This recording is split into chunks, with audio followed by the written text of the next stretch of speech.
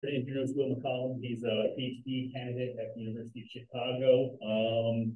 I guess I met you in person just this past semester. He very kindly let our field school join him up in Red Park to do some excavations with him, which was a real treat. And so we're glad to have him here to share some of his ongoing research. Yeah, thanks, Elliot. Yeah, it was really helpful having you guys come out. So really glad we made the connection. Thanks for the invitation too.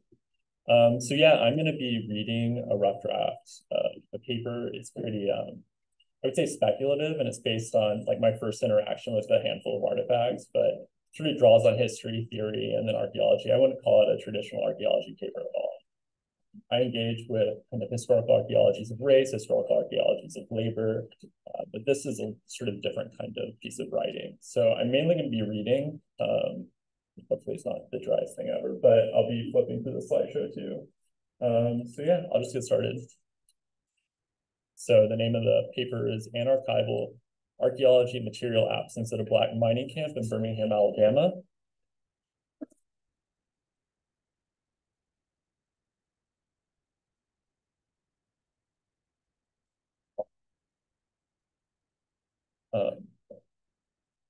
So for the past couple months, I've been undertaking my historical archaeology dissertation project at Smythe, a majority Black turn of the 20th century iron mining camp at the foot of Red Mountain in Birmingham.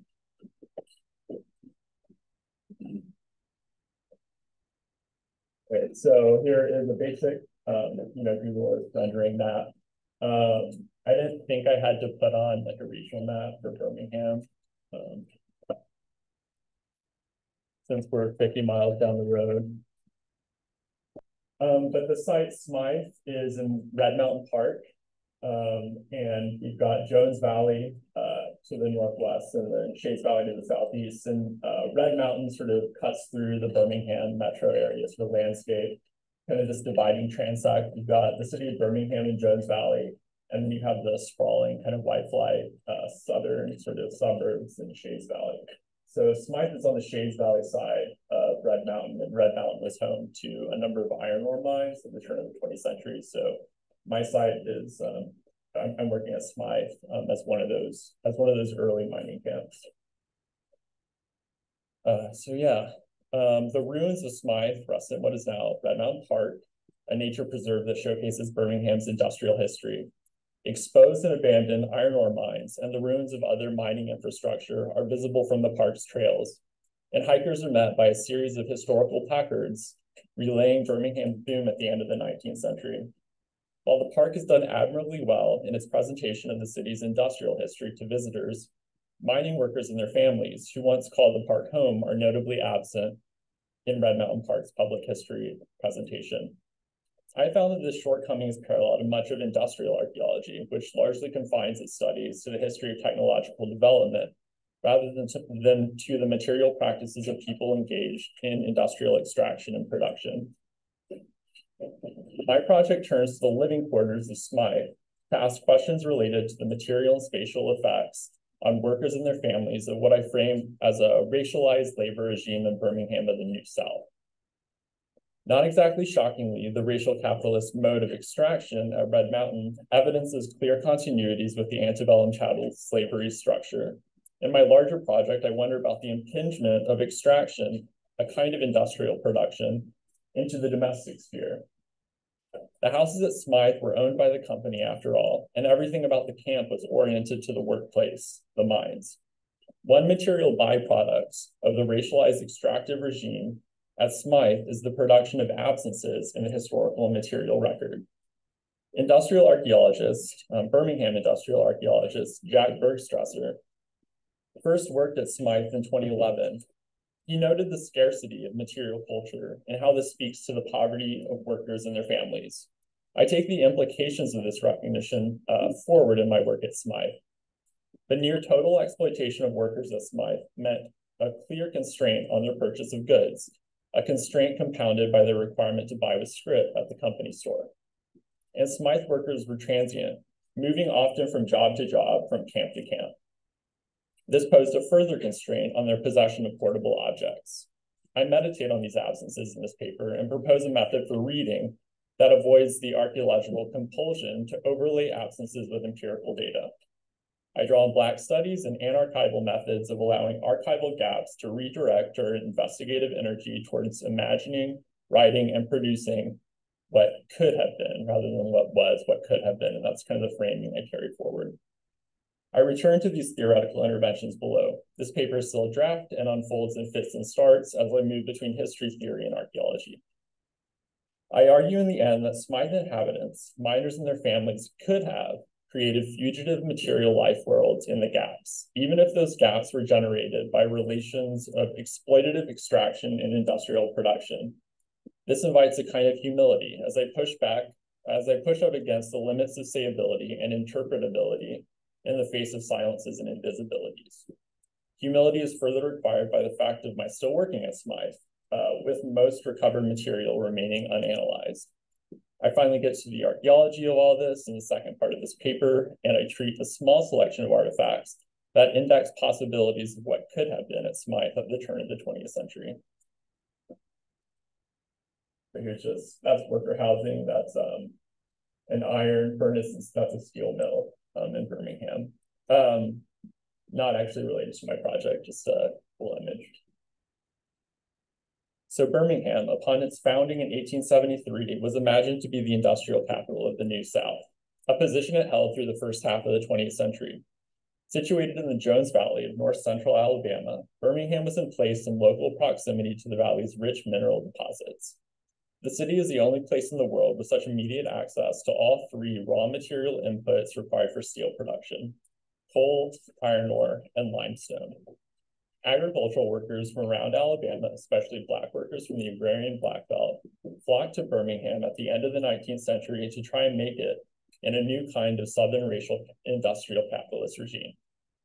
By 1910, as many as 90% of Birmingham's unskilled workers were Black. At Smythe, miners were primarily indebted subcontract laborers, working under foremen who were addressed as masters.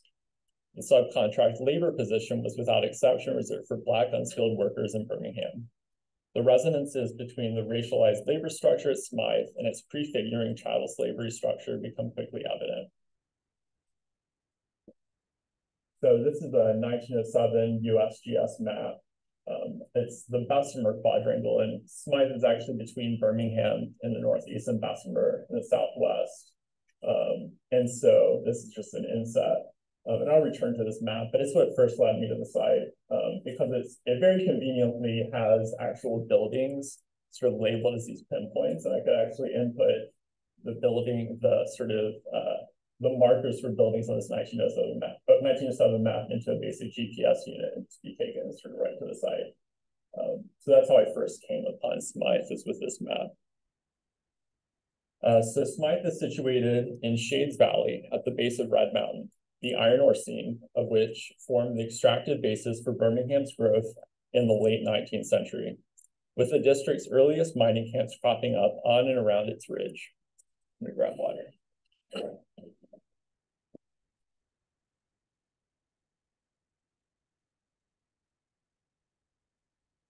Yeah, Maria, do you have your water bottle? Yes, it's pretty well. Dr. Sorrentino, we have the same water bottle too, so.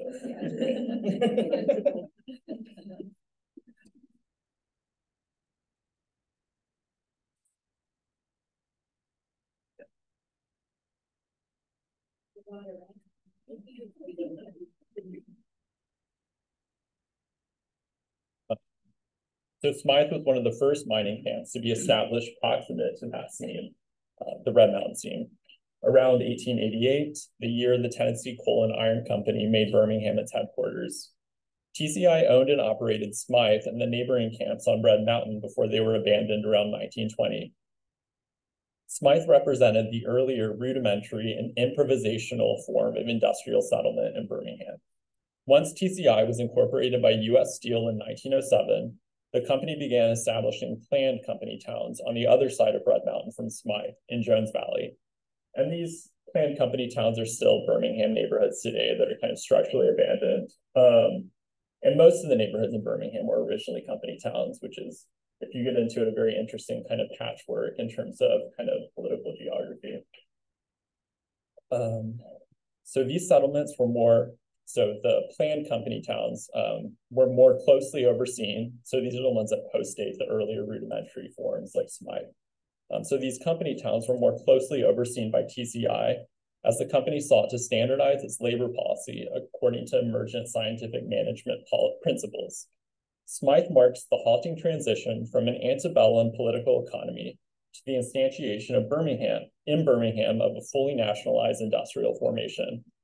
If the later company towns were rigidly rationalized, Smythe remains flexibly improvisational and vernacular in its spatiality and the temporality of its casual, transient occupation. The early camps at Red Mountain, including Smythe, were majority Black, with many of the residents having been formerly enslaved. These settlements offer the possibility of a precise and localized examination of the old and new South materialities embedded in Birmingham as a racial capitalist configuration. We have little in terms of an archival record of Smythe, with the only direct historical references being the 1900 and 1910 census records, as well as 2 maps, including this 1907 USGS quadrangle that I already said first led me to the site in 2020.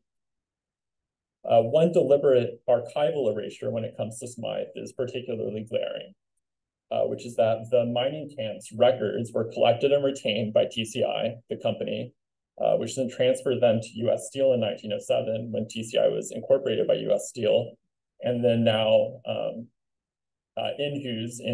so the records are now housed under lock and key by US Steel. So I've tried to secure access, but I've been fairly unsuccessful, which really isn't a surprise. The Smythe census data.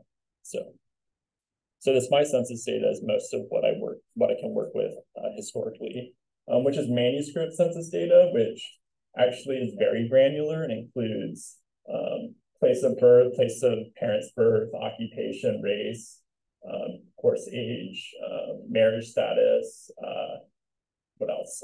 Educational background. So it's very detailed and very granular. And actually, despite only being like pretty much the only written record I have access to, the 1900 and 1910 census data sets, it's been very helpful.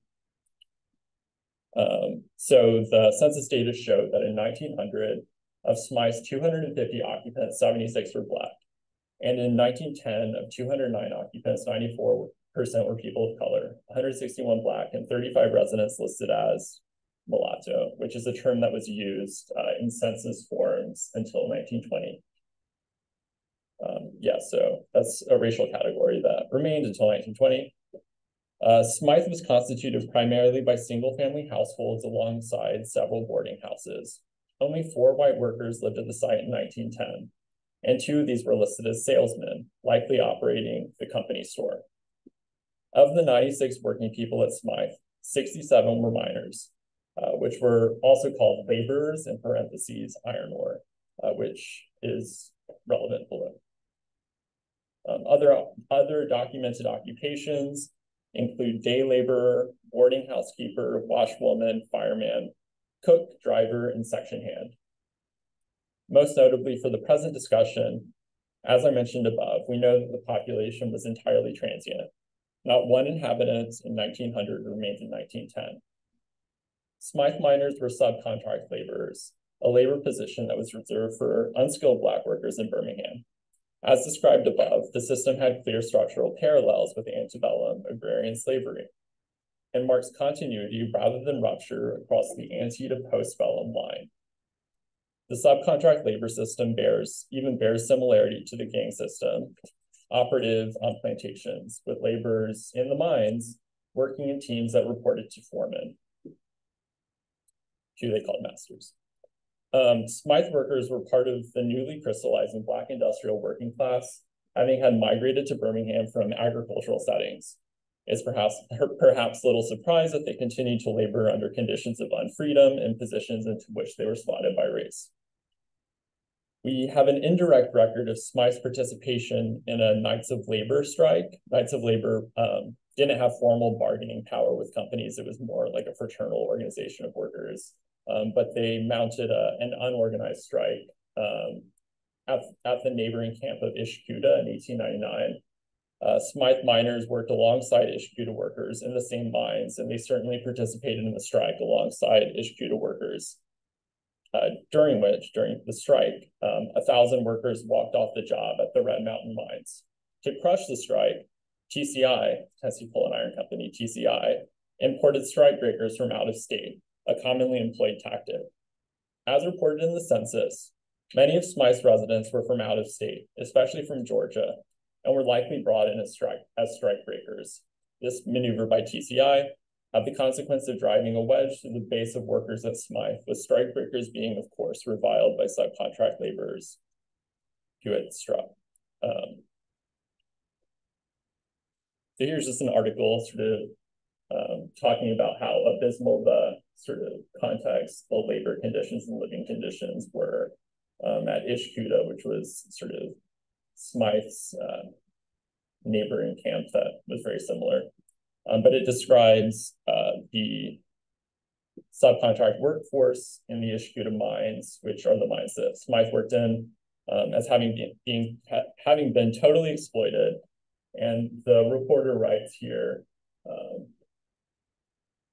that the worker at Ishkuda would better have been in the convict slopes at Pratt's. And the Pratt mines were the coal mines operated by TCI that were worked in by convict lessees. The convict lease structure in Alabama existed until 1911, I believe. So I take the summary of the workforce and its situatedness at Smythe as presenting a particular archaeological problematic. First, Smythe workers labored under the most oppressive conditions in the Birmingham district. As a pretty obvious consequence, they had little access to purchasing power, and for the most part, presumably lacked much in the way of portable possessions that might leave a dense material record amenable to archaeological examination. Further, workers' access to goods was limited to the availability of the company store, compelled as they were to buy with company scrip and often on debt before receiving their first monthly paycheck. What material might be taken as archaeologically diagnostic when Smythe residents likely had very few things at all to leave behind? This scarce materiality is overdetermined by its relation to another structuring factor at Smythe, which is that of the residents' temporality, their transiency. If Smythe's material record was already limited by the extreme poverty and indebtedness of the workers and their families, this limitation is further sedimented by the fact of the workers not sticking around the camp for very long, with not one occupant listed in the 1900 census also showing up in 1910. So there was sort of complete turnover between 1900 and 1910. So what would Smythe inhabitants carry on their person given their conditions of poverty and transiency? Historical archaeology takes this motivating principle to be to fill the archival gap, that of repairing historical erasures concomitant to a community's broader marginalization. But what if the gap refuses its filling? How might an archaeology take the presence of a material absence as an epistemological condition and read around the absence rather than suffuse it with value and meaning? Historians of slavery, especially those working through a Black Studies lens, have produced counter-histories around the edges of archival absences, pushing the limits of the sayable in light of historical violences and erasures of the lives of enslaved.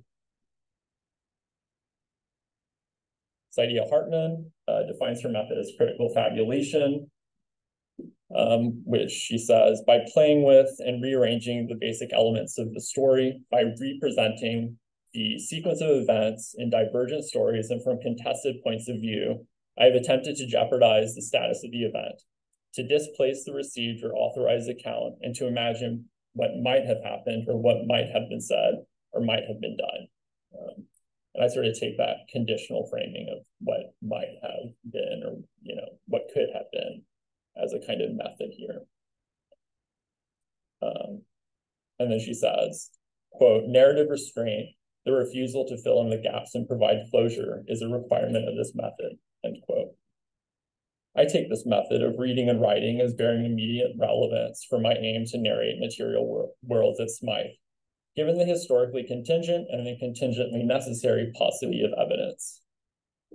And in light of the material persistence of the Old South and the ostensibly New South in Smythe of Birmingham, with older residents having been born enslaved, Black Studies methods for reading around archival gaps in slavery's ledger seem well adapted to my work at Smythe.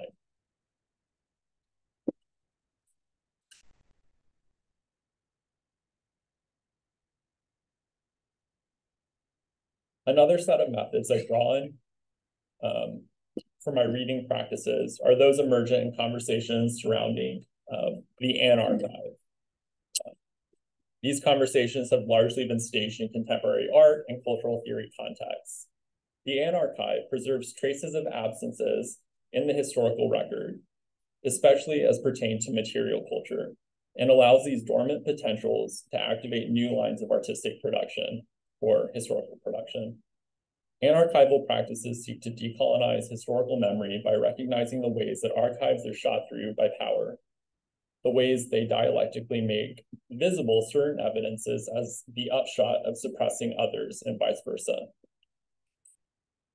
In thinking through the insufficiency of colonial archives, Karine Zaman notes, from an anarchival standpoint, archives are invaluable not so much for preserving strands of the past, but rather for making visible the imprints of the absences of that which they fail to contain, end quote. So I'm working toward incorporating an anarchival perspective at Smythe in light of the two intractable absences relating to the site.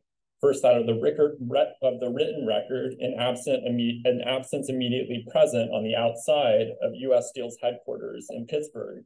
And second, that of the relative absence of material culture as an effect of a particularly racialized mode of extraction. So I'll now turn directly to the evidence at Smythe to read what remains as traces of the outlines of absences of the gaps.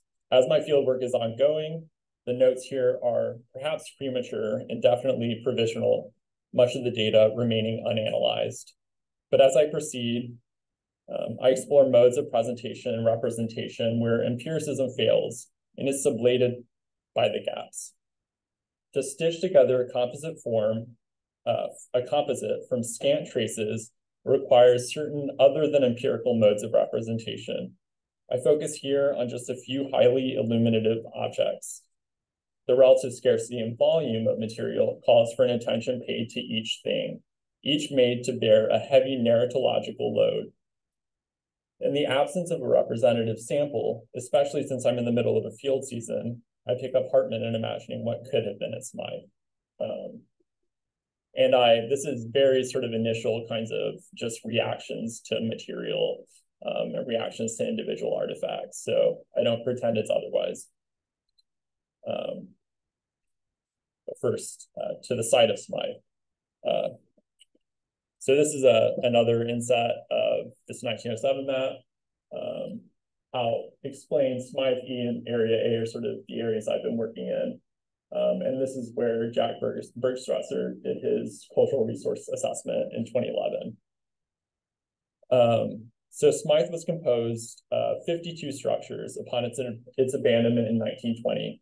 Industrial archaeologist Jack Bergstrasser conducted limited excavations at Smythe in 2011 as a cultural resource assessment preceding a proposed lake inundation project in Red Mountain Park, which didn't end up happening, but he was hired to do that assessment.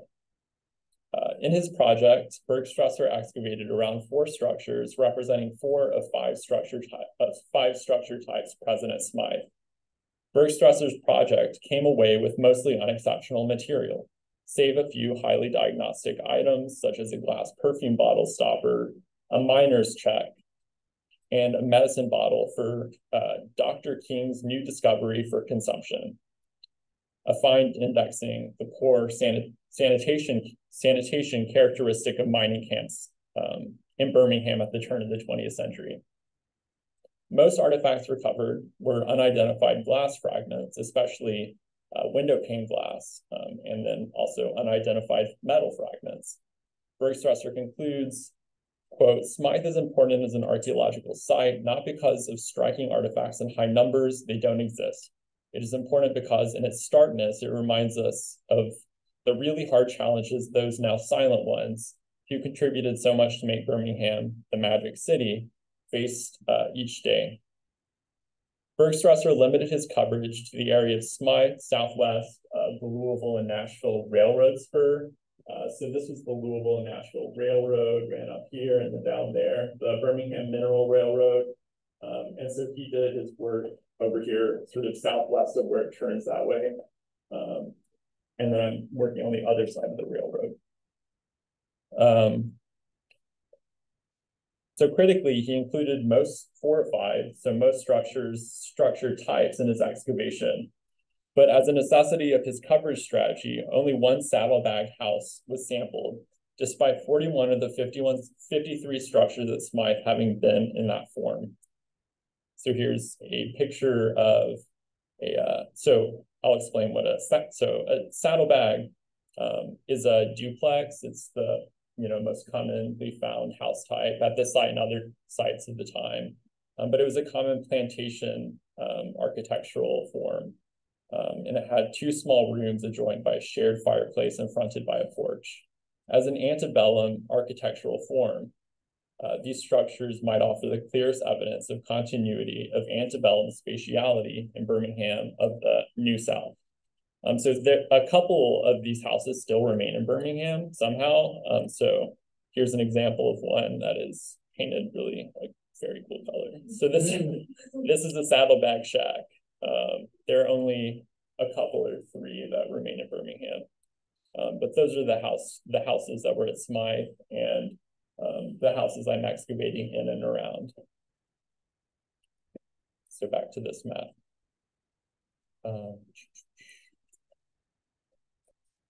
So in the 1900 census, each saddlebag duplex room was enumerated as a household. So households lived, the whole household lived in one room of the duplex.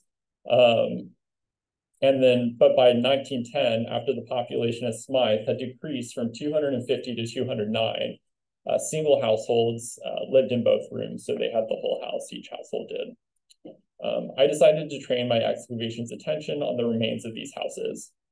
The 2011 project left the eastern portion of Smythe, what I call it Smythe, unexamined. The 1907 USGS map shows 15 structures as having been located to the east, really the northeast of the railroad spur there. And then another 1907 map that was available to Bergstrasser, which is an engineer's company map, represents these structures as having been of the saddlebag type. So in 2020, I conducted a pedestrian survey in Red Mountain Park and identified the structural foundations of several of these houses. These structures are visible on the surface as piles of brick and large foundation stones. These piles index the collapsed chimneys of the duplexes. Before excavations this season, I returned to an area surveyed in 2020, Area A. So there it is, northeast of Smythe. It's about 200 meters. It's, right next to Smythe, 200 meters east, northeast. And the Area A was noteworthy in our survey for having been littered with early 20th century debris. In 2020, with the assistance of a UAB intern, I documented all surface material in Area A. I returned to Area A this past November, and with two UAB interns, we collected the artifacts first documented in 2020. The volume of material we collected in 3 days in November exceeds by far the volume we've recovered since then across 6 weeks of excavation. So we got more just picking things up off the ground in Area A, but there's very little on the surface in Smythe. And I'm hoping to go back and excavate in Area A, when I get funding. So initially I thought Area A might have been Smythe's dump, but we also documented 2 structural foundations in the area that are distinct from Smythe's domestic forms, based especially on a high number of mass-produced consumable objects, commodity objects, especially many early 20th century whiskey and soft drink bottles. We found a ton of early, very strange local Birmingham soda bottlers that existed for 2 or 3 years and then disappeared. So that was very, very weird and also cool. So the highest volume of material was surrounding one of the two identified structures. And also you can see it's really wild how you can actually see where they place the dots. There are two dots up here in area A, and the structures, the two structures over there. So it wasn't like we were surprised. But it was just like the faint sort of traces of foundations. So because there was all this material, a lot of it was bottles for return to point of purchase. A lot of these bottles and other material were surrounding one of the structures in area A. So we inferred that that's probably the company store.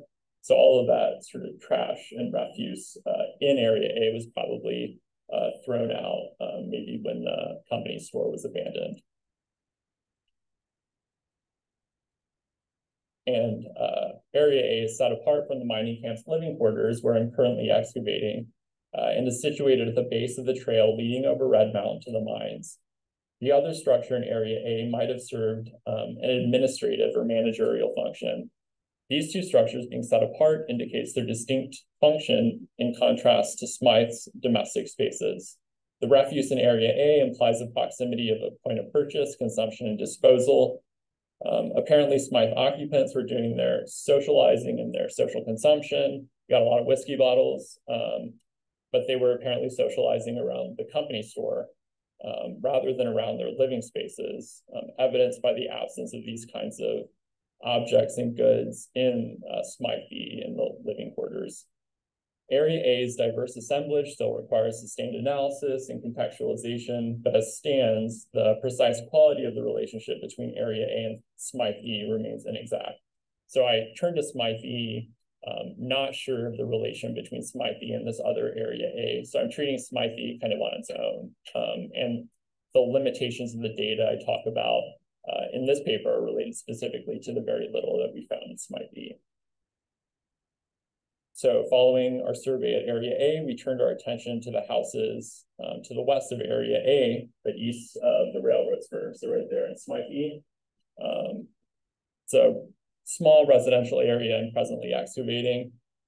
Smythe houses were oriented along the railroad in two rows, and then heading east upon the southward redirection of the railroad. Smythe E rests on the dirt road running along the base of Red Mountain toward the trail to the mines. The mining camp's spatial structuring, planning, and settlement was likely initiated by the workers, not compelled by company oversight or protocol. The choice to live along the railroad likely marks an organic functional settlement strategy related to the fact that residents were often on the move as transient workers and exhibited frequent mobility. Another settlement pattern, particular to the mining camps at Red Mountain, is that they're situated on the Shades Valley side of the ridge. So that Shades Valley, right down here, there's Red Mountain, the iron seam being Red Mountain itself. And so Smythe is south of Red Mountain.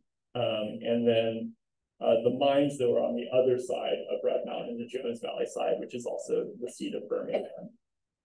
So they lived across the ridge from the mines.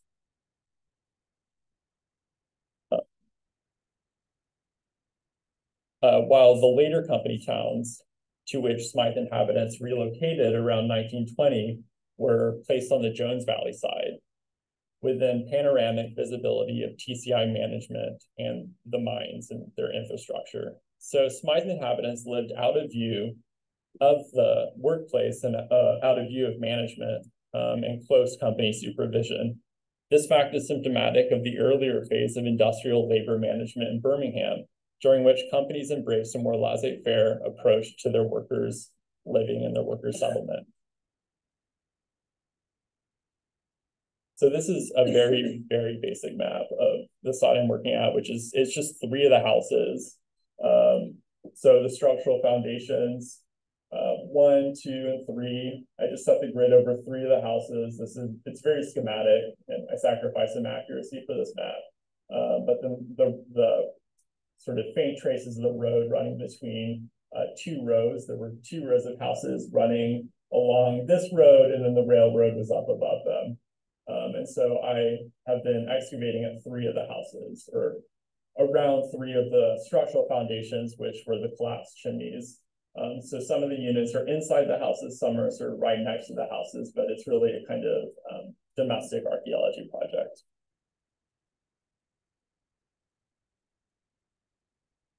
So I planned the excavations oriented to these loci, the structural foundations.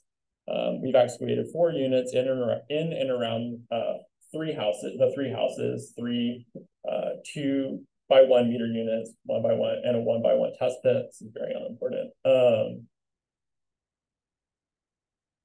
So we're gonna place a unit in sort of the middle of the fireplace over here, but the other 2 ones are densely overgrown by trees, by hackberry and oak trees.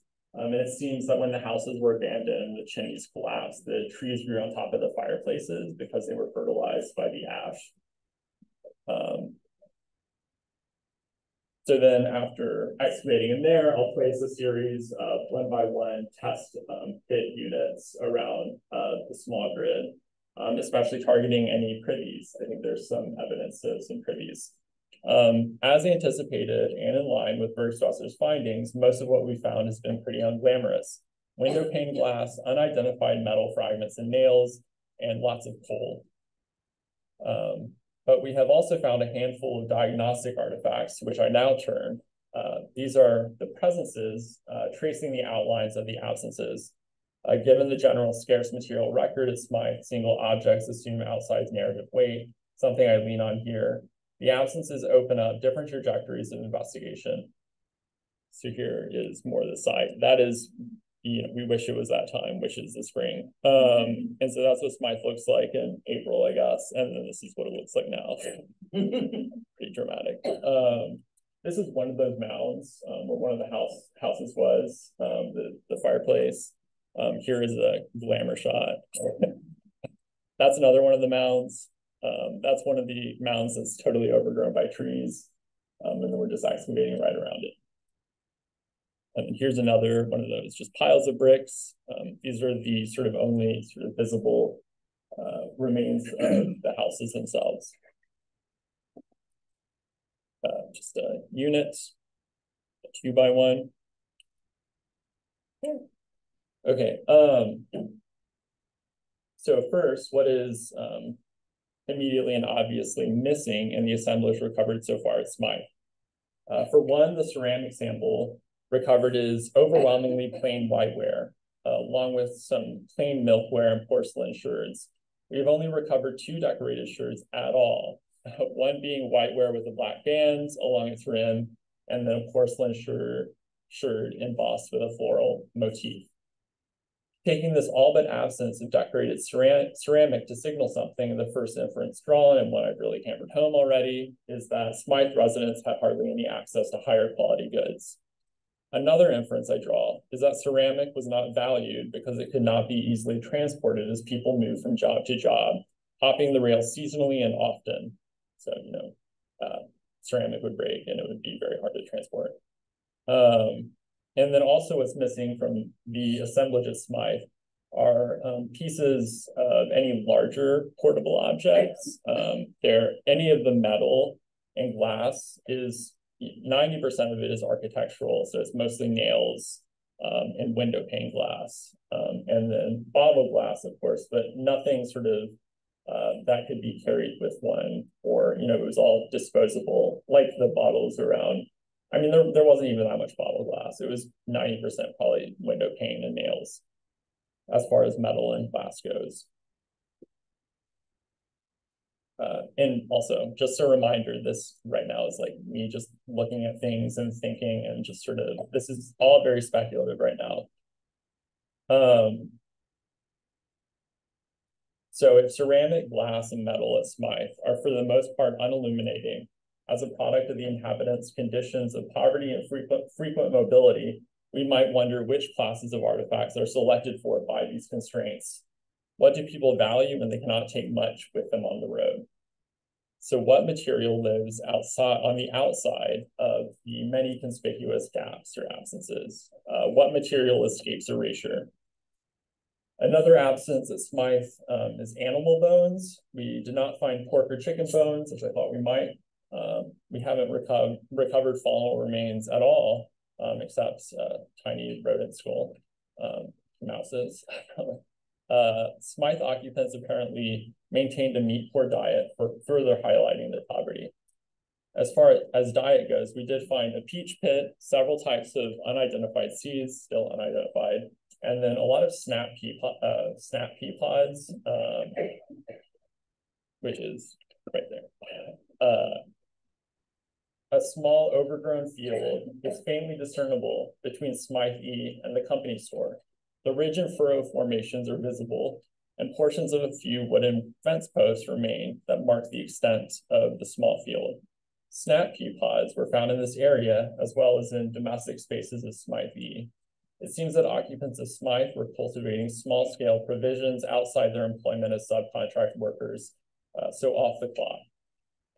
Black study scholars have made much of this kind of supplementary provisioning on plantation contexts where small plots were maintained, where people might be allowed to work on them on the weekends. Critic Sylvia Winter theorizes these plots as sites of resistance to the dominant plantation logic on the outside of those relations of exploitation. Might this kind of plot that Smythe have offered an outside to Smythe inhabitants too, an outside to the dominant mode of extraction. Even if their access to meat appears to have been limited, Smythe residents did seem to partially fill that gap by hunting. In 2 units at one of the houses, we found a shell casing and a bullet casing and many fragments of clay pigeons, which are targets for skeet shooting. So the 12-gauge shell casing is of the Winchester New Rival series with a head stamp that was in use from 1901 to 1919, and the bullet casing is of a .38 Smith & Wesson special revolver. The 12-gauge would have been suited to hunting deer in Turkey. Both the 12-gauge and the revolver are commonly used for target practice for skeet shooting. And the clay pigeons here are of 2 companies, White Flight and Blue Rock. They were in the style of the late 19th and early 20th century. Beyond hunting, the presence of a Smith & Wesson revolver also speaks to potential for armed conflict at Smythe. There is documentation of this kind of violence during the strike at Ishkuda. During the 1899 strike mentioned earlier in this paper, conflict erupted between Black Ishkuda miners and Black strikebreakers imported from Georgia and South Carolina by TCI to break the strike. Labor Advocate reports on July 22nd, 1899, that a party of Ishkuda miners ambushed a gathering of strikebreakers, killed 3 of them, before shooting became generalized around the camp for an hour. Whether or not violence commonly erupted at Smythe, we might infer that the population was well armed and that conflict remained a potentiality, given many inhabitants had been strikebreakers with interests directly counterposed to the subcontract laborers. The Labor Advocate article notes that TCI imported strikebreakers from Georgia and other southern states. And in 1910, 26 residents at Smythe were born in Georgia.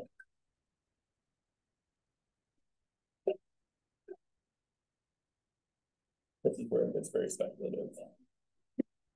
Given residents' small-scale agriculture, is it possible that they sold a surplus for cash, thereby escaping the problem of being paid in scrip?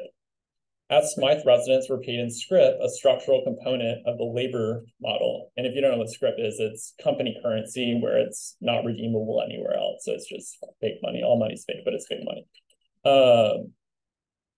So we might, because they were paid in scrip, a structural component of the labor model, we might expect a total absence of fiat currency altogether. We did, however, find one 1915 penny immediately outside the front doorway of one of the structures. Besides the convenience of the penny giving us a good reference date, one that accords with the hypothesized 1920 abandonment of the site, the penny also speaks to access to currency outside of scrip. course, a penny marks very little, but its presence rather than absence does denote at least some access to sovereign currency. Another interpretation remains open for what could have been, and this is where I start to say could have been a lot. And another interpretation remains open for what could have been.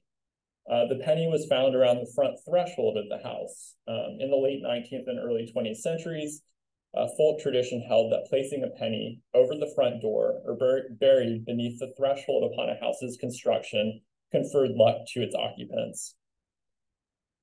To the topic of potential charms, we recovered another striking artifact in close contextual proximity to the penny. It's a turquoise cabochon, which is,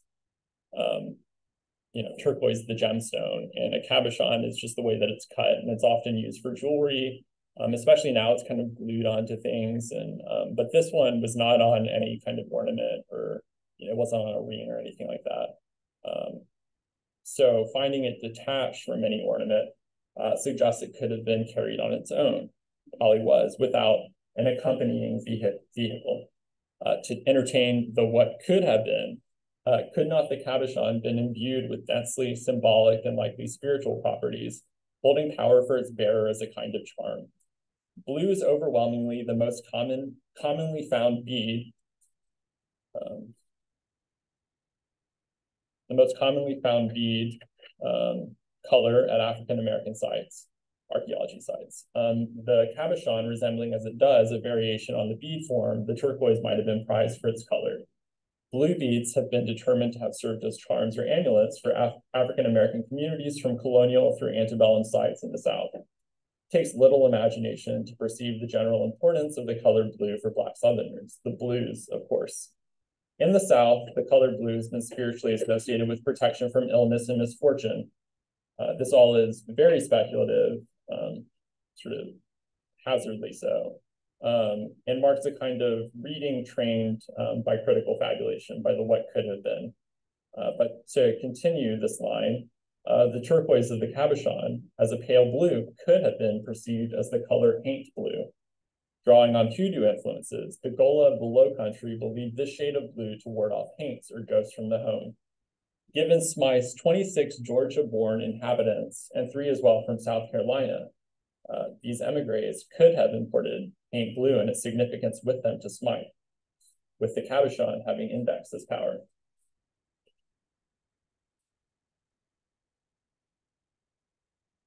Printed kind of weird. Similar to the cabochon in artifact class, we also recovered an ornamental cranberry red glass pendant. And we found a dark green bead in the same unit, possibly living on the same thread as the pendant, with a pendant as the centerpiece of the ornament.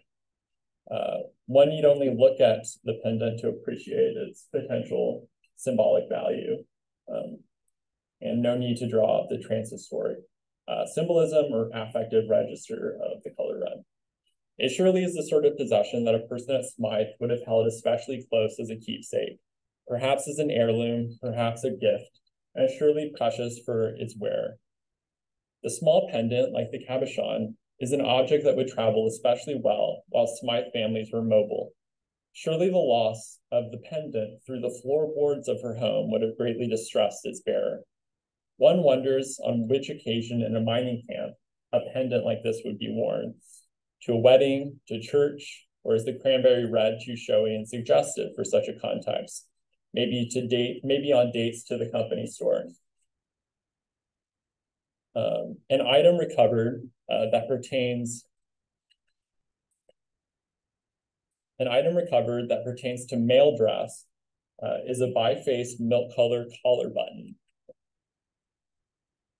found in 2 pieces in the same unit. The smaller backside is slightly more yellow than the other, and so they might come from 2 buttons of different makes. The collar button, as a type, was related to the 19th century invention of the stiff celluloid detachable collar. Previously, collared shirts had been reserved for the wealthy who could afford to frequently launder their clothes. With the detachable collar, dress shirts became widely available to the non-wealthy classes, as the celluloid required no laundering. One can only imagine the challenges of doing laundry at Smythe, which would have been frequently required, with miners, of course, dirtying their clothes daily. The problem of laundry was made worse by the general sanitation problem at Birmingham mining camps, with Smythe houses sharing small spigots. Several houses would share a single spigot outside. The collar button would have helped ease this problem, permitting even mining workers at Smythe to dress up. Like the pendant, one wonders what occasions would call for dress shirts at Smythe. If women had pendants for their dates to the company store, perhaps men had their dress shirts. But it is a curious problem. What were people dressing up for in a mining camp? If certain classes of artifacts, the few that I just talked about, if certain classes of artifacts were less frequently encountered at Smythe, such as ceramic, for the difficulty of its transport, the cabochon, pendant, and collar button represent the sort of small, durable keepsakes that were highly valued at Smythe. They signal a minimal kind of luxury found on the outside and on the outside of, and in indifference to residents' exploitative working and living conditions. This is a cool drawing I found in an antique store, but it is a drawing of another mining camp at the turn of the 20th century that was pretty close to Smythe. And so I've taken it as kind of, probably sort of what Smythe looked like. I don't think the houses at Smythe were on stilts. But the road running between two rows. But this was actually drawn by A.G. Prince, which was this man who worked his entire career in the steel mill I think in Ensley in Birmingham. And he got really into drawing industrial sort of sites and sort of infrastructure. He didn't actually draw this on site. This is a drawing he made of a photo that I haven't traced down of Muscoda. He was drawing mainly in the 60s and 70s, I think. But yeah, I just found this original drawing and looked into it and sort of realized how cool it was. But yeah, this is probably what Smythe looked like, sort of roughly. So now, the final conclusion. So taken together, a few inferences might be drawn from this small collection of diagnostic artifacts. The pea pods and fence posts, the penny, the skeet shooting and hunting, the cranberry pendant, the bi-faced collar button, the turquoise cabochon. Smythe residents might not have remained much in their possession. These absences as an output or consequence of the structural conditions of their labor. So Smythe workers and their families were selective about the kinds of things they chose to hold on to. The low volume of artifacts in general presents challenges for an empirical approach to the available data. But the absences retrain my attention on the few highly illuminating artifacts at the boundaries of those absences. The shortcomings in volume compel me to explore the limits of inference, interpretability, and sayability. Black subcontract workers and their families were poor, yes, but they could have carved out material life worlds in the interstices of a racialized extractive regime. I don't mean to romanticize what would have undoubtedly been an often debilitatingly challenging life. Despite the obvious barriers to living well at Smythe, inhabitants did engage in practices apart from the precarity of their labor position. These practices were substantive, symbolic, spiritual, and undertaken for the sake of pleasure for its own sake. They grew food, they had access to contraband cash, at least a little. They undertook recreational activities like skeet shooting. They retained symbolic and potentially spiritually animated keepsakes, and they managed to dress up well for occasion. Smythe residents occupied a provisional outside to the racial and economic exploitation. They might be said to have practiced an ethic of fugitivity, an analytic used across Black studies to conceptualize a certain insurrectionary potential latent in Black American life as a historical response to the collective experience of racial terror. The Black residents of Smythe were mostly first and second generation freed people. with a few of the oldest in the camp having been born into enslavement. A practical and historical knowledge of how to best live in spite of oppression survived at Smythe, and they're living in that outside to the latest iteration of racialized labor, expropriation, and alienation. Theorist Fred Moten says, quote, fugitivity then is a desire for and a spirit of escape and transgression of the proper and the proposed. It's a desire for the outside, for a playing or being outside, an outlaw edge proper to the now always already improper voice or instrument.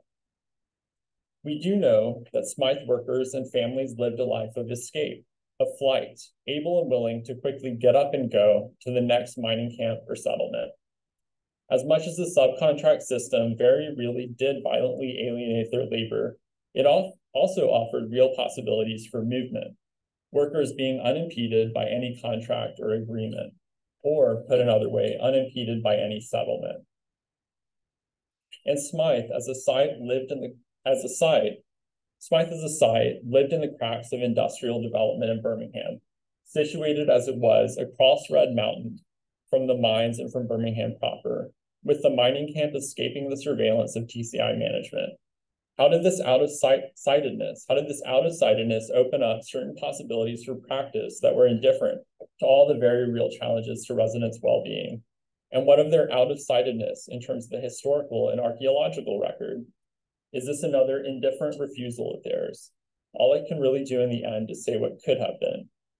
To return to Hartman, quote, the necessity of trying to represent what we cannot, rather than leading to pessimism or despair, must be embraced as the impossibility that conditions our knowledge of the past and animates our desire for a liberated future.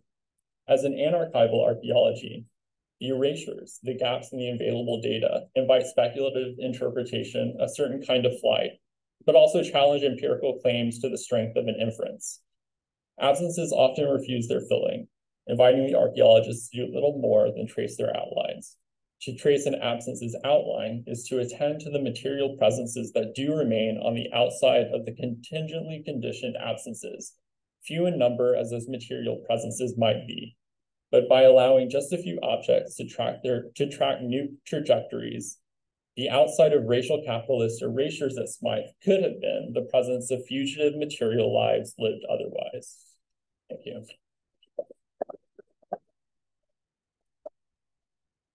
We'll have exactly no time for questions. If you have any, so we really only have 3 minutes. Yeah. Did you say that's in Red Mountain Park? It is in Red Mountain Park. It's right in the park. Yeah, there actually there were 3 mining camps in Red Mountain Park. Yeah. Yes. You said the dress shirt that was for middle class, middle class. From your unit map, have you really gone around 3 houses so far? And you said that y'all found really little to no carnal bone. No. This is a weird question, but did they have a lot of canned ones? That was also you did find a lot of metal. We didn't find cans though, which was a really interesting point too. I was thinking like canned meat or anything like that. Yeah, I worked at other sites of the same period where we were finding cans every hour, and we just haven't found any cans. It's fine. Did you find any in area A near the store? No, not even near the store. Yeah, they weren't eating canned food apparently. Yeah. You said that several houses we share spaghetti. How many houses do we share spaghetti? I'm not sure. Not sure. Do you know if any, I don't know if it's recorded, but like burial places that they might use, or? There was certainly one in the park, but I don't know where. Okay, yeah. So it's kind of like the unknown. It is. That is unknown. And there are ways I can obviously spend more time looking for it, but it would take a lot of effort, and I haven't had the time yet.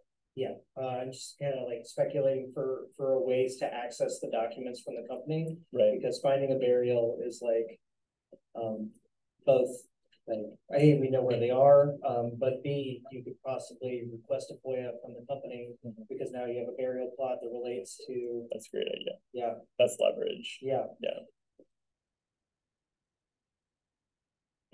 when we were out there helping you excavate, I was surprised by how many lithic flakes you Yeah. were finding. I wondered if you had any speculation. I don't, and I obviously left that out because it didn't really have a place in this paper that I could very easily sort of intuit, but we did find a lot of lithic flakes, and we found them very shallow. So there are real questions about why we were finding lithic flakes at a, turn of the 20th century site. Was the soil tilled at all? There was a very thin layer of topsoil, but not obviously. We were hitting, there was very little topsoil, and we were hitting sort of material pretty quickly under that. Plow pan and I have two questions now that we talked about lithics, but how close would the site have been to like a water source in the park? Like a river or something? There were a lot of creeks that are seasonal that would cut sort of straight down the ridge, and there's a seasonal creek really close.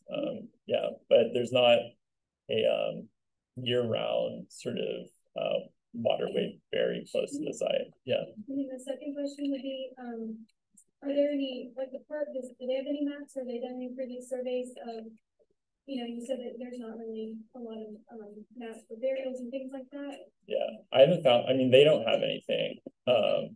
They know that, I was in touch with the director who's no longer there, but he had his master's in history and was just like very sort of generally very interested in this project and was very supportive. He knew that there had to be a cemetery somewhere in the park, but he didn't know, he didn't know where. He also very vaguely knew where these sites were, but I had to do some looking around. There is the archaeologist, Jack Bergstrasser, who worked at the site in 2011. I've met with him a handful of times, but he's retired now, and so I don't have close contact with him. But his project was short term. He also had like a pretty small sort of coverage. And other than him, no one's worked in the park. So no one's done CRM or mapped anything else?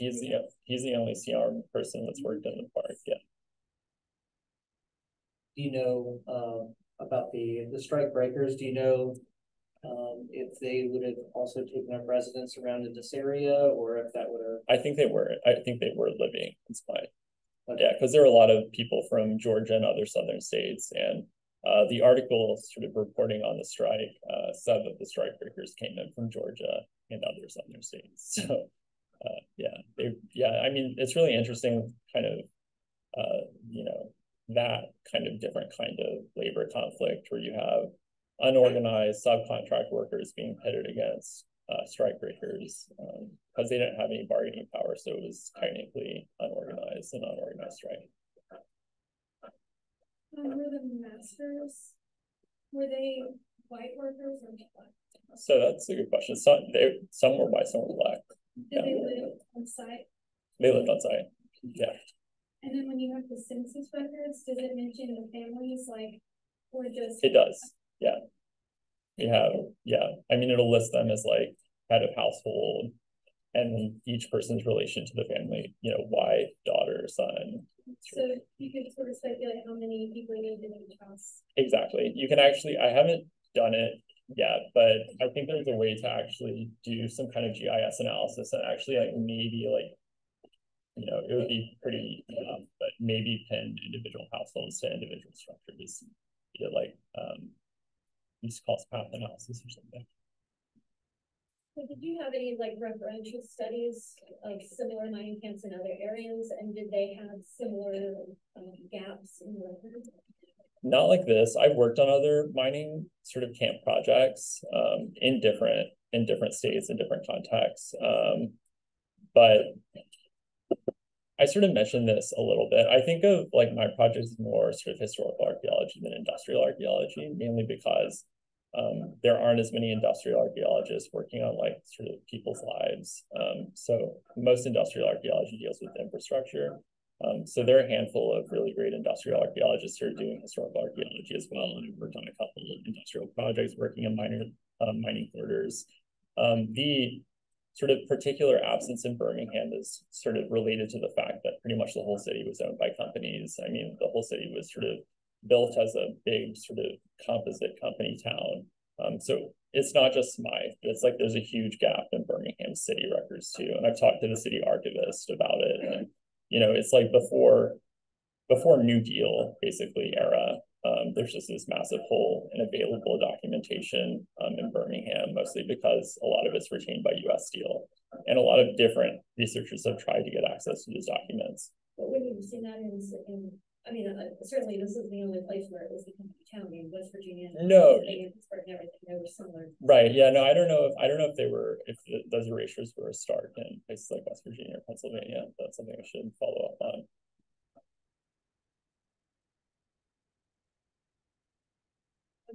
Yeah. The workers were migrants. Is there anybody looking at like where they came from and where they went? I haven't traced the pathways, but that's also something that would be very doable with the information that we have. I'm sure you contacted Birmingham Public Library. I've worked in there a lot. Yeah, exactly. Yeah, I've looked through all those documents. The Lynn Henley sort of research library is attached to the public library, but that's where I've done most of the archival work.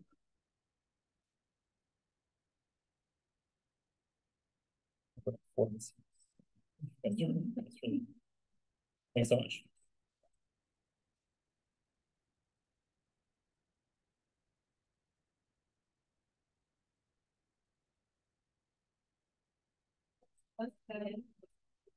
Thank you. Yeah, thanks so much. Yeah, thanks for reminding me.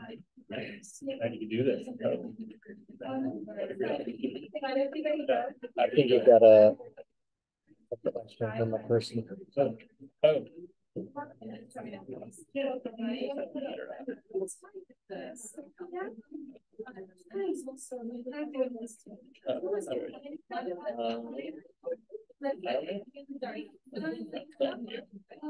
I guess so.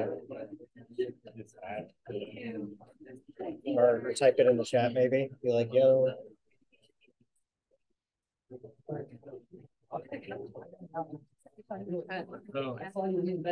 Oh, I see. You can probably just talk to the microphone and they might hear you. I don't know what I'm doing. Okay, so I just got this question from Dominique. In what ways do you see this project helping to decolonize our historical knowledge of Alabama and potentially archaeology in practice? You know, I think of my project as engaging with decolonial thought. Not much of that work has been done in Alabama, although there is some work of that sort happening in Mobile in sort of colonial archaeology out of South Alabama, and then also work done at Africa Town out in Mobile, the Clotilda site in that community. So there is work being done in the state, but not directly in Birmingham that I know of. There are lots of histories of the city, but they sort of have a different, a different approach to local knowledge. So I mean, I would hope that my project can contribute to that broader project in Alabama. And yes, archaeology is practice too. I'm definitely thinking this. So thanks for asking. I didn't know. Thank you.